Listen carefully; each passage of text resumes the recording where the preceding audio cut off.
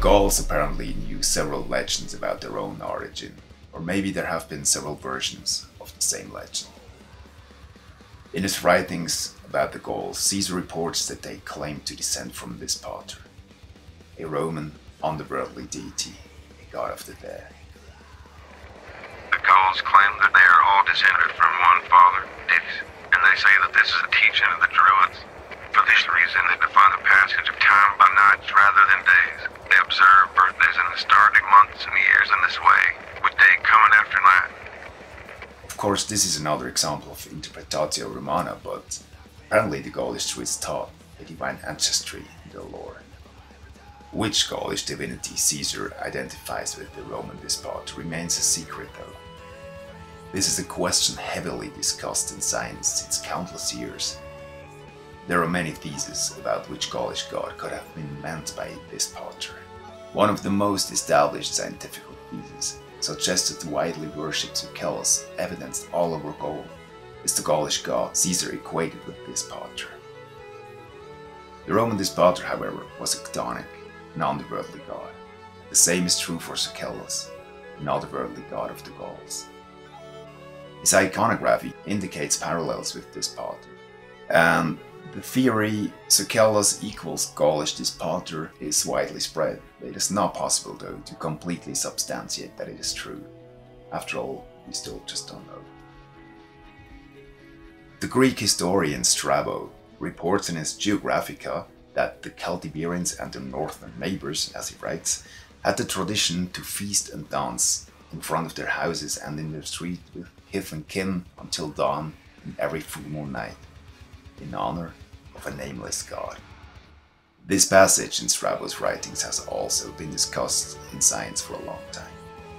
On one hand, Strabo's geographical directions are quite vague. He speaks of the Celtiberians, yes, but it can't be entirely determined which of their northern neighbors he meant.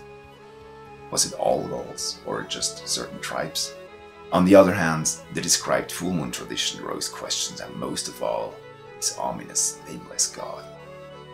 For many years, diverse scientists saw an indication for a Gaulish moon cult in Strabo's passage, believing that the moon itself was this nameless god the Gauls worshipped. Yet, for many reasons, this thesis was dismissed as untenable. Only the profound scientific and astronomical knowledge of the Gauls makes such a conclusion look pretty odd. The first sustainable thesis on Strabo's passage comes from the Spanish scientist Marco Simon.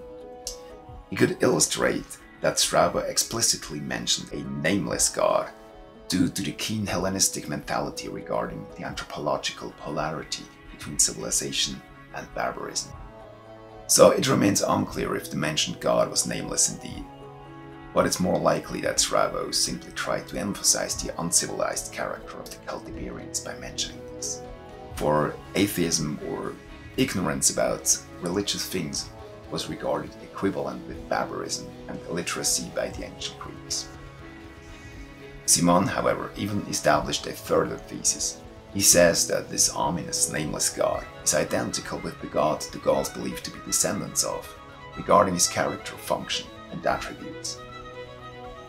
He also comes to the conclusion that the god that was identified with the Roman dispater by Caesar has his closest match in Chrigel. According to Simon, this anonymous god mentioned by Strabo is, alike dispater and Chrigel, a polyfunctional god, a highest ruler, commander of time, and most likely also lord of the otherworld. The Gaulish calendar, counting days, months, and years by nights rather than days, which is confirmed by Caesar but also by other sources, implies a close link between the Gaulish dispater and the moon. Yet this does not mean that the moon and stars themselves have been worshipped, of course. In Roman religion, for instance, the Ides, the full moon days, were dedicated to Jupiter, too, the Romans' highest god. Interesting here is Chrigel Paridra's name, Nanta Suelta. There are several theses about its etymology. One of them suggests she of the sun-warmed valley. Being connected to the power of the sun, she would indeed make a reasonable Paridra to Chrigel, given his link to the night and the moon. Another interesting fact is that the Celtiberians also knew specific dignitaries, heralds according to the Roman historian Appianus. Heralds that were robed in wolfskins, just like Sucellus himself. As interesting such thoughts and assumptions may be, we still have to be clear about the fact that they remain hypothetical.